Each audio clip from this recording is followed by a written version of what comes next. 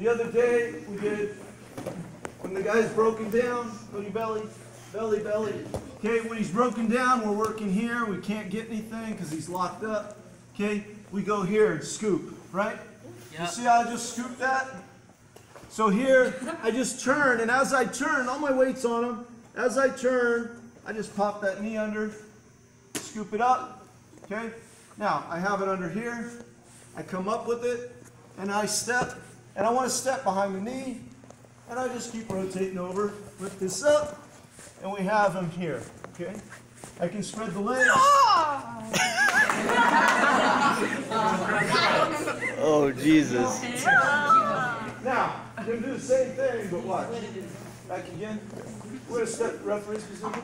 So we're going to start here, and we can do the same thing from here. Referee's position, I go to tight waist ankle, but what I'm going to do is I'm going to lift up and step over.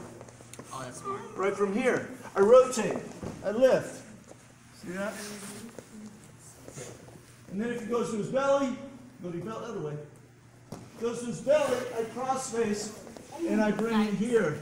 Across the face. Lift it here. Okay, try it. Let's go. Hey, good job. You need to try.